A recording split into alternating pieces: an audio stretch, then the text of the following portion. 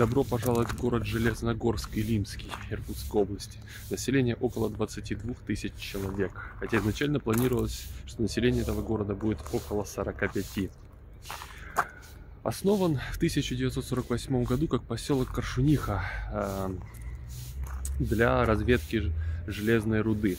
В 1958 году преобразован в поселок Железногорск, а с 1965 года город и уже с приставкой Илимский. Приставка Илимский означает, что находится этот город у реки Илим, которая в 16 километрах отсюда находится. Сделано это для того, чтобы отличать от других городов с таким же названием в Курской области и в Красноярском крае. Название же Железногорск происходит от горы Железной, в которой нашли богатый источник железной руды.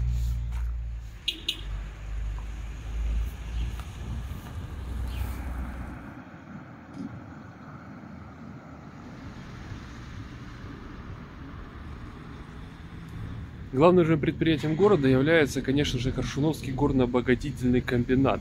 И сейчас этим комбинатом владеет такая группа, как Мечел.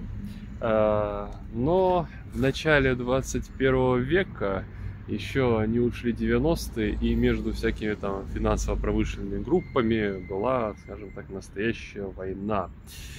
И так, например, случилось, что Мечел и еще одна группа начала действительно воевать между собой, никак не могли договориться по поводу вот этого ГОКа. И все уже доходило до того, что вот-вот должен случиться рейдерский захват.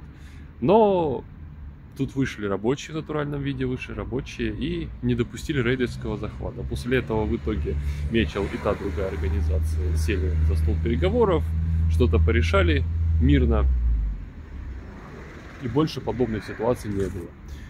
Но в честь этих событий вот поставили вот такой вот памятник в честь тех рабочих, которые вышли защищать свое предприятие.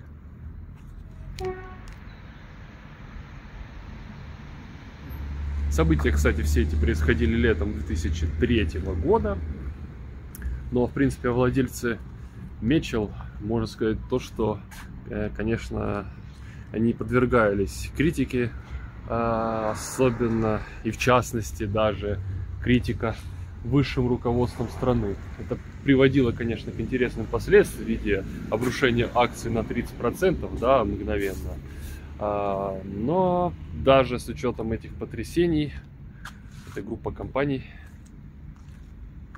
все так же живет и здравствует.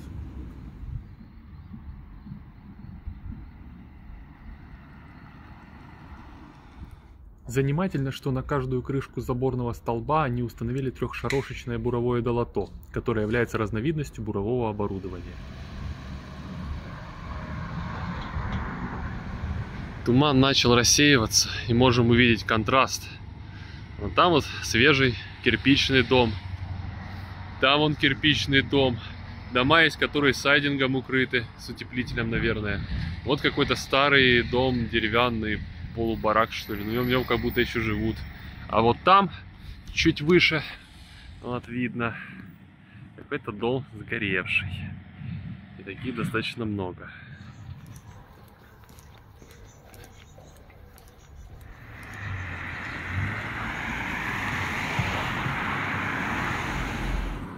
Да, как можем увидеть, часть квартир явно брошенных. Вот, например, на втором этаже.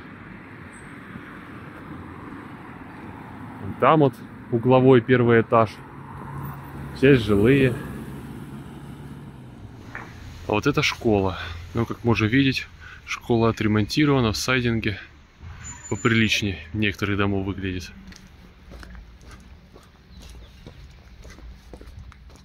Местная казанская церковь.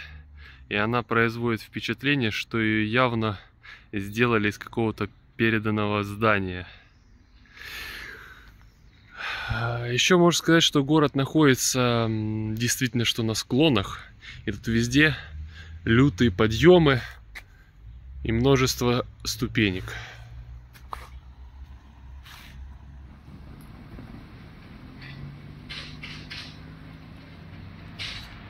Дом культуры Горняк. С этой стороны вот такой вот зал спортивный.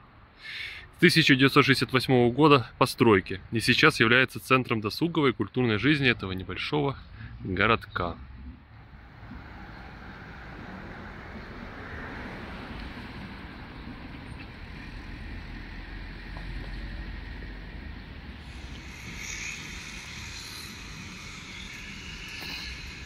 Местный краеведческий музей на ремонте. В целом, кстати, можем увидеть, что появились нами любимые раз, два, три, четырехэтажки даже. Но в любом случае такие уже более знакомые всем дома. И стелла строителям Коршуновстроя. Правда, стелла побитая чуть-чуть, тоже требует ремонта. Не всем дано так щедро жить, на память людям комбинаты города дарить.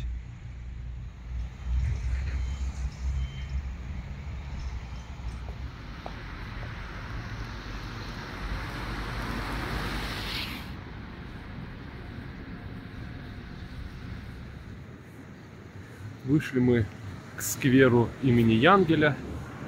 В той стороне у нас находится администрация Нижнеилимского района. И здесь вот такая вот арка в честь 50-летия Коршуновского ГОКа, которая была установлена 17 июля 2015 года. Также тут содержатся художественные барельефы, героями которых стали, в частности, покровительница горняков, святая Варвара Илеопольская, христианская великомученица, верующими почитается как защитница от внезапной и насильственной смерти. Сибирский рудознатец Шестак Коршунов, или же Шестачка Коршунов, который в 1647 году впервые обнаружил при Емелье железный камень. Первый директор комбината Виталий Беломоин, который сыграл огромную роль в развитии предприятия и всего города в целом. Изображение Илимского острога, который к современному Железногорску находился гораздо ближе, чем к современному Усть-Илимску.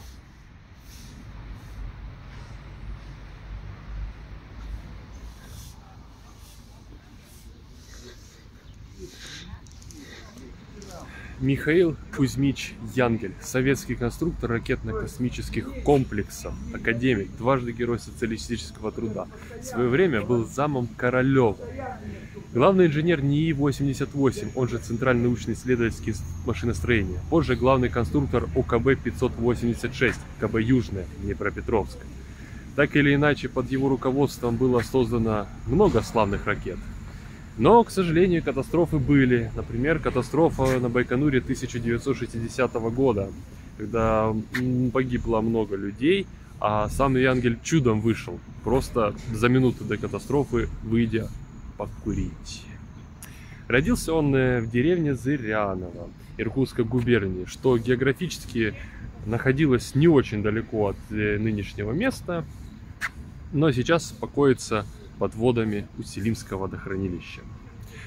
Этот бюст был установлен в 1977 году, и тогда же открыли музей, в котором содержатся его личные вещи, которые в том числе были переданы из КБ Южного.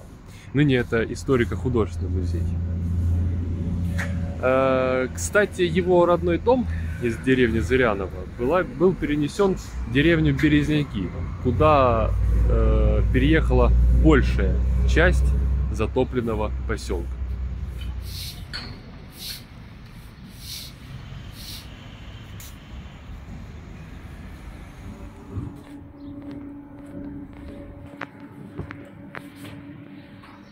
Там вверху находится бюст Янгелю, и такая вот лестница должна быть. Но сейчас тут везде грязь и ремонт, и пришлось обходить. И здесь же находится такой памятник Великой Отечественной войне. Тут же находится афганцам. И здесь вот такая часовня, которая установлена в память о нескольких событиях.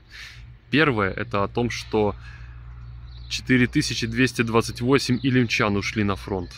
Более 800 остались на полях сражений.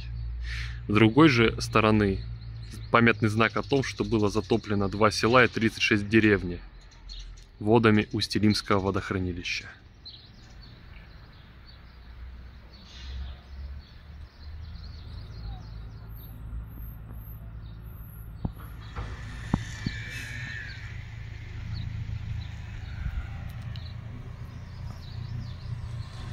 Уборка прям такая. Хотя, судя по тому, какая там высокая трава, такое чувство, как будто не косили очень давно на этом стадионе.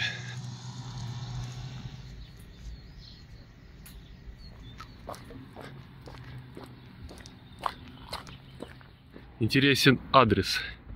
Не какая-то там улица, а 7-й квартал. 7-й квартал, дом 14.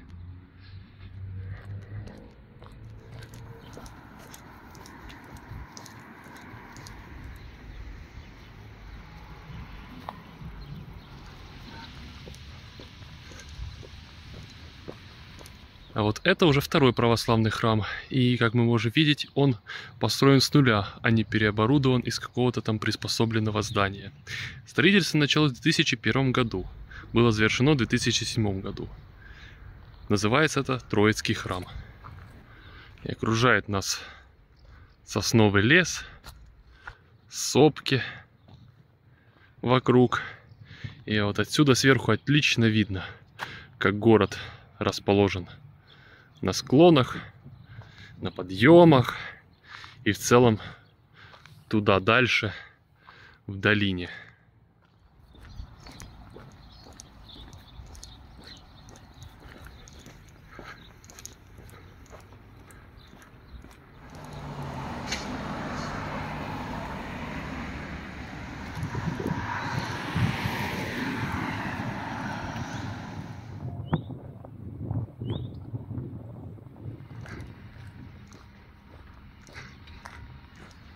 Илимским партизанам, один из немногих памятников гражданской войны, в принципе, на севере Иркутской области.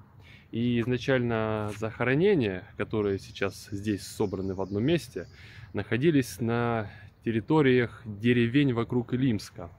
Но поскольку эта территория подпала под затопление Усть-Илимского водохранилища, то в 1974 году они были перенесены сюда. Сами захоронения относятся к 1919 году, и в них находятся бойцы, большевики-революционеры, которые пали в боях с белыми колчаковцами.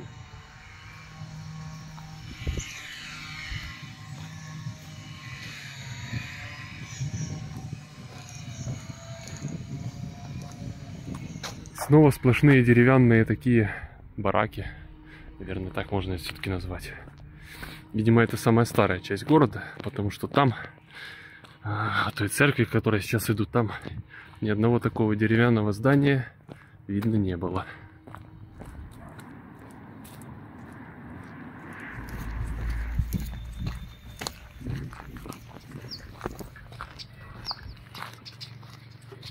По пути к карьеру тут попались очистные сооружения. Никогда вблизи их так не видел. Ну и, конечно, возле них небольшой запашок. По пути также попался интересный артефакт. Укрытие номер 4. Фактически убежище.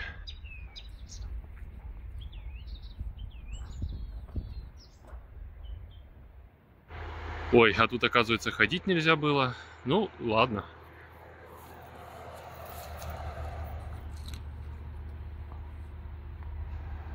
Но он грейдер работает, разравнивает грунтовую дорогу.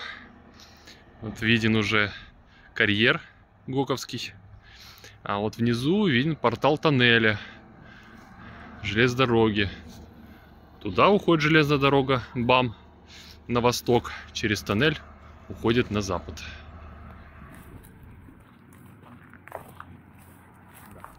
Коршуновский горно-обогатительный комбинат КГОК является крупнейшим поставщиком железной руды для металлургических предприятий Кузбасса, а также крупнейшим налогоплательщиком не только города, но и вообще этого региона в целом.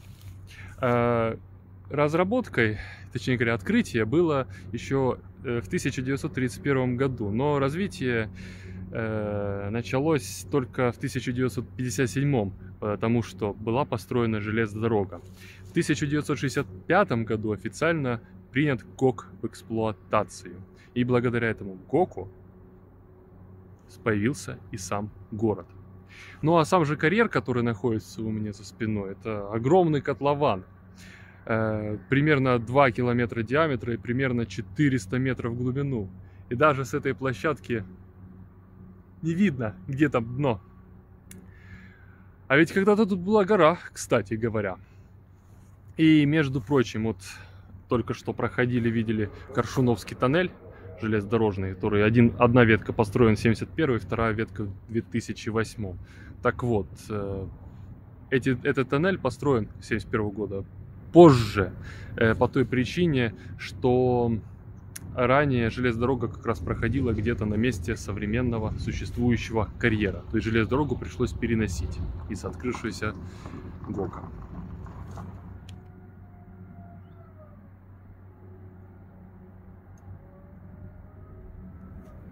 Весьма забавно, что здесь кто-то организовал место для шашлыка. Ну, знаете, это прям отличное место. С отличным видом шашлычок мог бы быть. И как знать, возможно, вот это вот железная... железяка ржавая, в общем. Или вот эта вот труба железная. Может быть, они в свое время были рудой на дне этого карьера. А вы, кстати, только послушайте, какой там шум.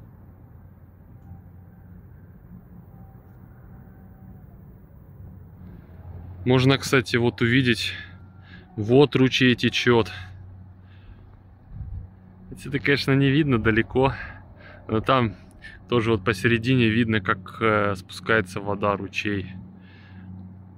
Тут вот тоже ручьи. Внизу, по идее, должно быть какое-то озеро.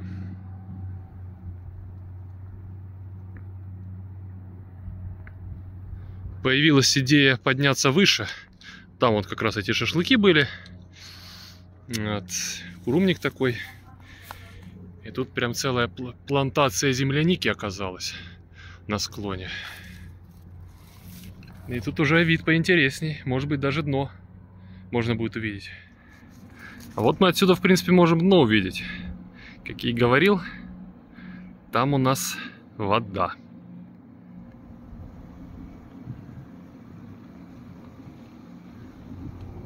А как же теперь спускаться? Склон-то какой.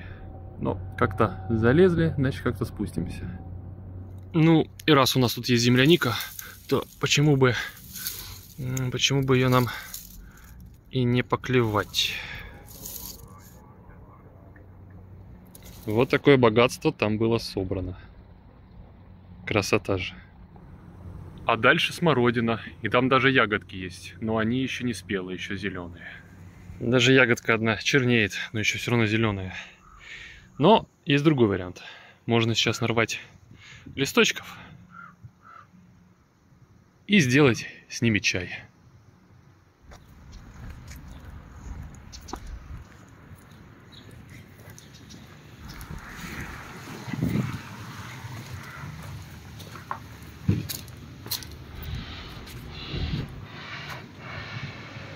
Ну и вот, наконец-то, вокзал города Железногорск-Илимский. Но вокзал, станция называется иначе, называется Коршуниха-Ангарская. Поэтому такая путаница. Мало того, что два разных названия, так еще и две разные реки, Ангара и Илим. Коршуниха станция появилась в 1958 году. И Коршуниха же, она по реке Коршуниха, которая протекает здесь. А сама река названа в честь шестачка Коршунова, который вот самый-самый-самый первый открыватель здешних железных руд. Относится же к восточно-сибирской железной дороге, электрифицирована 25 киловольтами переменного тока, и это 552 километр БАМа. И здесь же на вокзале заканчивается поездка в Железногорск-Илимский, или же в Коршуниху-Ангарскую, если по станции говорить, в этот небольшой городок, который вот живет благодаря только вот ГОКу и карьеру. Но вопрос, что же будет, когда карьер закончится? Не знаю, тут или в глубину, или расширяться в диаметре, но там уже туда-сюда и жилая застройка. Или шахты делать. Кто его знает, какое ждет его будущее. Но мне надо ехать дальше, на вот этом транспорте, дальше на восток.